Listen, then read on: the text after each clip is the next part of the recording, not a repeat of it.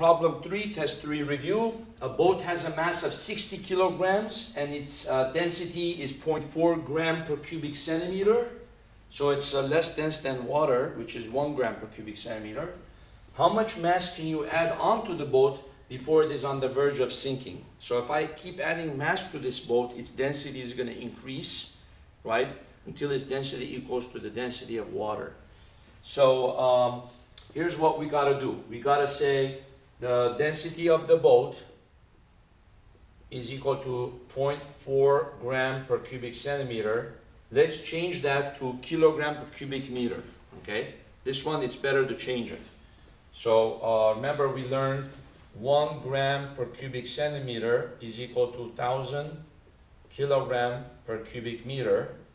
So 0.4 would be 400, right? So that's equal to 400 kilogram per cubic meter. That's equal to the mass of the boat divided by the volume of the boat. So the problem doesn't tell us at all about the volume of the boat, right? So using this information, we know the mass of the boat is 60. I can actually calculate the volume of the boat.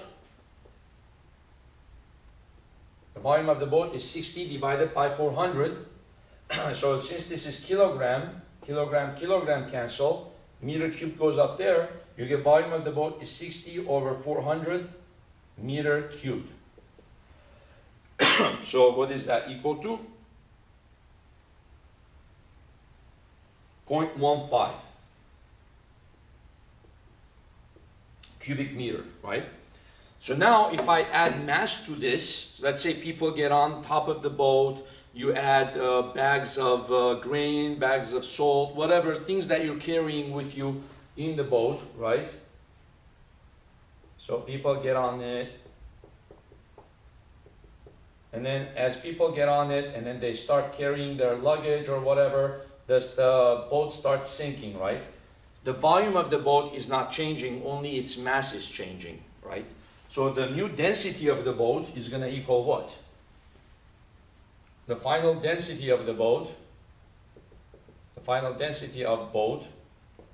is equal to its final mass, right? Which is equal to 60 plus how much mass you can add on top.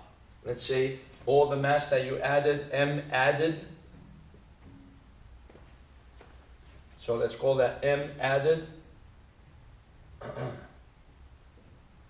Divided by the volume of the boat, which is 0.15, right? So if you add 60 plus whatever mass you add, you keep the volume the same. And when does the boat start sinking? When its final density reaches 1,000, right? The density of water is 1,000. Okay? So if the final density reaches 1,000 kilogram per cubic meter, then the added mass, we can solve for that. So what is that going to be? 60 plus the added mass is equal to 1,000 times 0.15. What is that equal to? 150, right? Therefore, the added mass is equal to what? 150 divided by 60, minus 60, that's 90 kilograms. Right, 150 minus 60. So you can kind of do this kind of calculation whenever you are going on a boat. Now, most types of boats, maybe their mass is going to be lighter. Depends if it's a fishing boat or whatever. Maybe their density is even going to be smaller. So you could probably add more stuff to it. Okay? So this is how to approach these kinds of problems. Thank you.